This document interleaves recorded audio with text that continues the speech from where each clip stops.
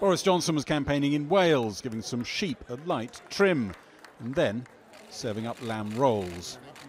He was here for the launch of the Conservatives' Welsh manifesto. There you go, Potential Cymru, there you go.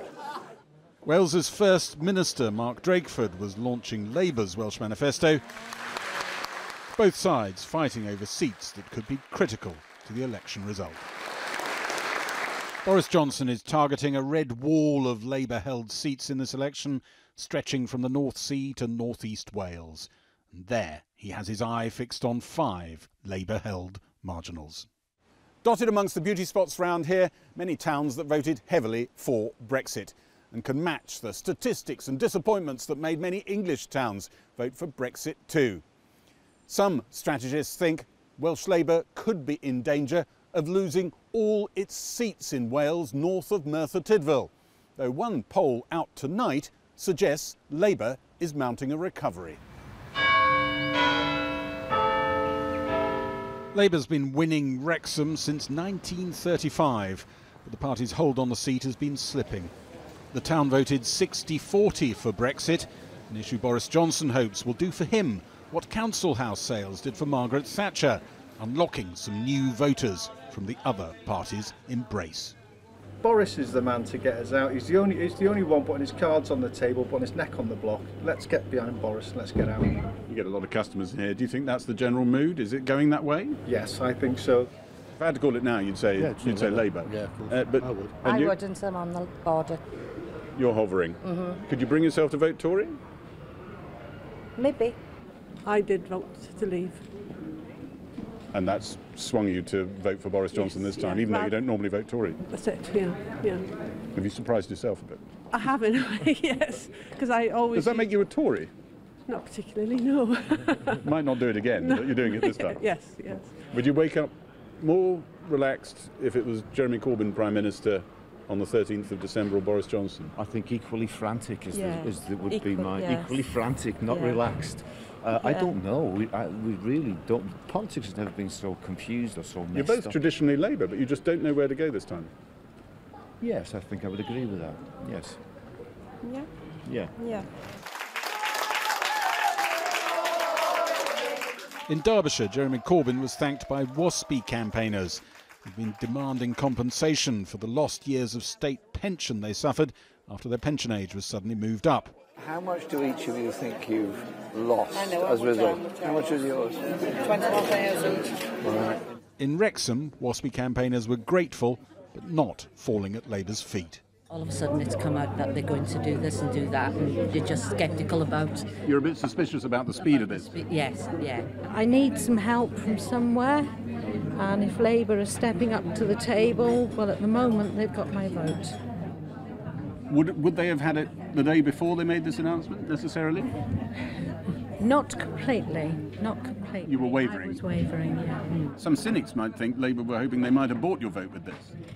Well, they can think all they like, but even with this carrot that the Labour Party has put in front of us now, it still absolutely hasn't swayed me one way or the other.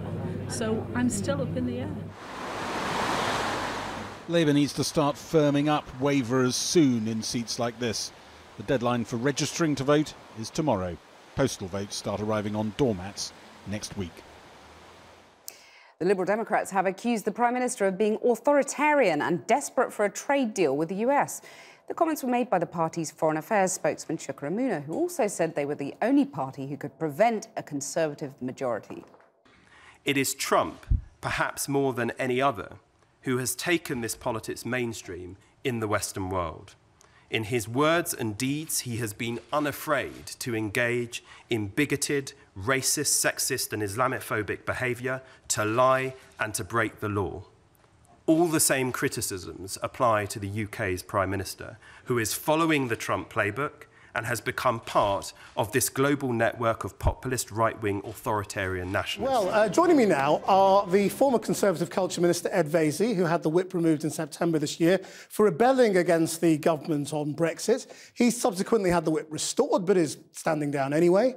Also with me are the former Labour MP Gisela Stewart, who campaigned for Brexit, and the former Conservative and more recently Lib Dem MP Heidi Allen, who left the Tories over Brexit. So they're all sort of escapees from politics. It's a great escape. Going through therapy at the moment. So we've had the main manifestos from Labour, Liberal Democrats and the Conservatives. So how do you think they are landing? I mean, you know, Labour, huge message, huge change. Conservatives basically trying to say as little as possible, Ed.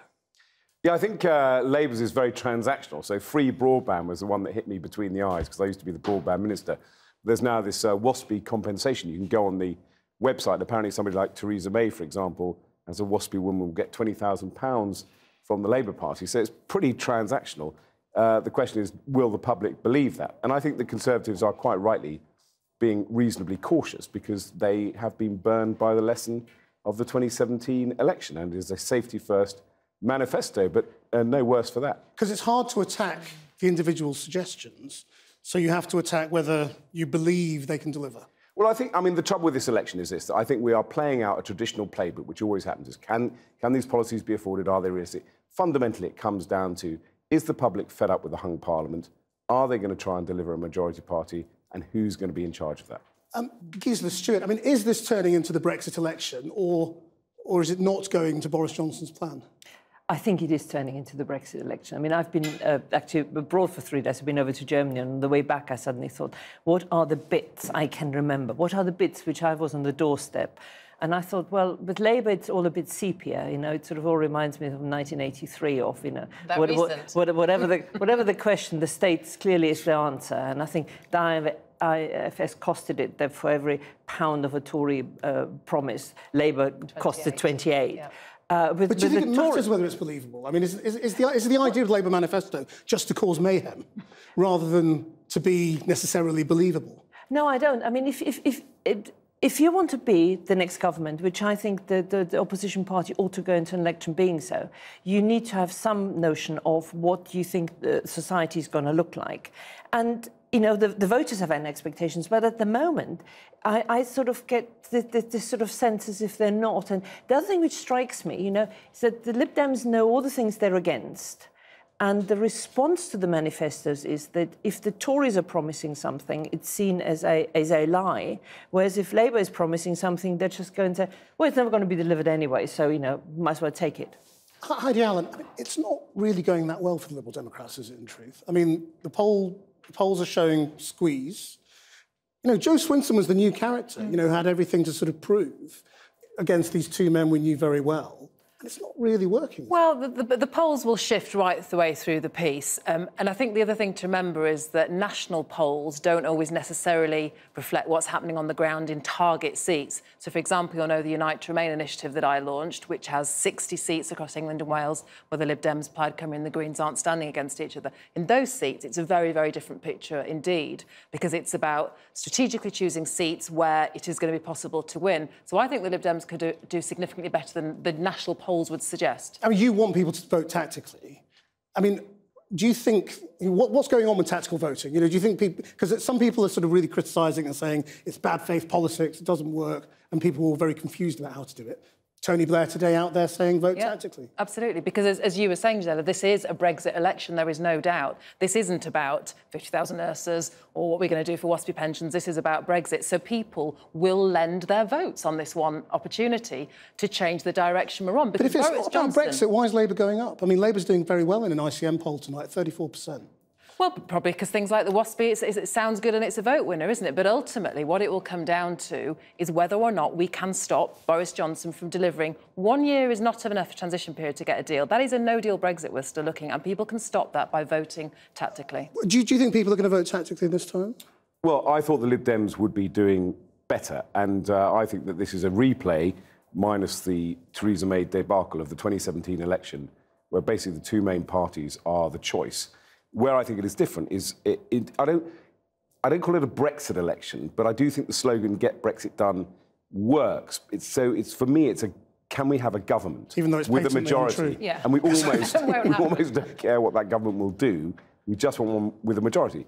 I'm a Tory, so I believe that most people would prefer to have Boris Johnson as Prime Minister, and he will come back with a majority. But it may be that Labour is rising because people are thinking, I want a majority, and those that don't want Boris Johnson to be Prime Minister have decided to go in with Labour. But it doesn't feel to me like a tactical election, although I accept what Heidi says, that there may be stuff happening in individual constituencies which will surprise us on the night. Absolutely. You see, what struck me is that, you know, apart from the Labour Party's choice of venue, which was brilliant, they went to Birmingham City University, which I fully approve of. But I sort of looked at the manifestos, and there were lots of stuff in the Tory manifesto which could have been very well in a Blairite manifesto. Well, I mean, that's always my defence of Boris. They're kind of matter. These things matter because whoever wins, that's what the civil servants are going to work to. That's what they're preparing for. So I just think you have, on the one hand, not a sort of shifting of what the Tories stand for and what Labour stands for, and yet for some people the most important thing will be delivering the Brexit Do you think manifesto. Labour? I mean, I know you're obviously a Brexiteer, but Labour's party position is not pro-Brexit. It tries to straddle both sides. But are they failing to land a blow on Get Brexit Done? You know, by refusing to accept it as a Brexit election, they are failing to expose what's clearly untrue about Get Brexit Done. Well, but you want to get, well, Krishna, I would challenge you. You say what is clearly untrue. We're not going to get Brexit done by January. We're now going to have a debate about Brexit. You slipped up terribly. We're going to disappear down the rabbit hole. Even Ed doesn't think Get Brexit Done is true, do you? I'm talking electoral tactics. No, but I thought the most important thing on the leadership debate when you had this is that Jeremy Corbyn refused to answer which side he would take on the next one. And I think that probably was the most successful outcome from Boris Johnson. But that is the key point, I think, that Labour voters who are thinking about voting Tory, who could have been won back by Labour, now think that their own party will not fulfil the referendum result. Whether or not you think it is the right thing to fulfil it, I think Labour have lost that opportunity to win back those voters. That is my instinct. But those voters will potentially come both ways, I think, depending on whether they Remain or Brexit supporting. You know, Jeremy Corbyn cannot continue to sit on the fence without it coming unstuck at some point. And that's where we're going to see big votes, I think, coming in the Liberal Democrat direction. Which is why I thought they would do better. What about Tory Remainers, though? I mean, why aren't more Tory Remainers going to the Liberal Democrats? Well, I think they are. If you talk to voters in my old constituency, South Cambridgeshire, I obviously still talk to people, they are incensed as to what the Tory party. But we saw the Liberal Democrat ambition shrink this week, didn't we? When Jo Swinson sort of accepted that she's not going to be Prime Minister. No, I didn't. This is about her role in whichever minority government might emerge. For my view, I don't think anything's changed. I think it's always been about that. No party can leap from a small number of MPs to governing, but can it hold the balance of power? Absolutely. And with neither Jeremy Corbyn nor Boris Johnson, I think there could be, you know, the coalition last time wasn't so bad, but clearly not with the existing leaders. But it's people like you, Ed Vaizey, isn't it? I mean, like, you fundamentally disagree with Boris Johnson on Brexit, but you want to back him to be Prime Minister. Well, I don't want to do Giesler and start debating Brexit. I mean, I did vote for his deal. No, but what I mean is people like you who are sort of regard themselves... The people like David Gauke's dad, who was on Twitter today saying, middle-of-the-road Tory... This is the point I'm making. I thought at the beginning of this campaign there would be a lot of Remainer Tories who would go to the Liberal Democrats. That does not seem to be happening. And I think that is because... I think, it's just a hunch, but my thing is the sort of collective wisdom is we want a majority government. And if you're a Tory, of course some Remainer Tories will go to the Lib Dems, but if you're a Tory, you think, actually, I would much prefer to be Boris Johnson than Jeremy Corbyn, and I'd much prefer to have a majority government than another hung parliament. In a Tory-Labour marginal, I agree, Tory voters will be scared of letting Corbyn in, but in seats like mine, Tory Lib Dem, there's no brainer. Those votes are coming to the Lib Dems. So does Labour need to do any work on addressing what some people have a fear of Jeremy Corbyn? Or do they just write them off and say, we don't care about the people who are scared of Jeremy Corbyn, we want the people who think he's a radical change, who will change the country? Well, I think a Labour Party that wants to form the next government will have to address that.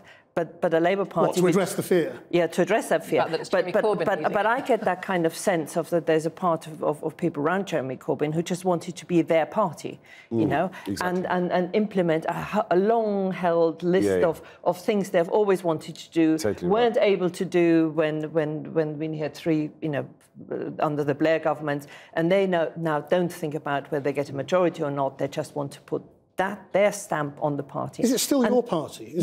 I find it's a party which I find really difficult to recognise. Because Kate Hoey said, you know, the party has left. her. Do you think it's left you as well? It's one I find exceptionally difficult to recognise. And I think the big outcome of this general election will be that the party labels will still be there, but the kind of people who represent the thinking both on the Tory side and on the Labour side is changing completely. Correct. Just very briefly, Ed, we're doing a debate here on Thursday about climate change. Do you want me to come? Well, yeah, I'd love you to come and watch, but we'd like Boris Johnson to come. Do you think he should come? Well, I think there's a danger in this election, to a certain extent, that the media becomes quite navel-gazing. So there's been a lot about, changing the Twitter handle. Will he come on our programme? I don't think you should fret about it, Christian. I think you should get on and do your job on analysing the climate change policies, and don't worry whether Boris will come or not. Don't take it personally. I mean, all these spin doctors, they play all their games. It's just the man that's been the Prime Minister and thinks they play all these he's got games. enough of an opinion to run the country. We'll leave it there. Thank you all very much indeed.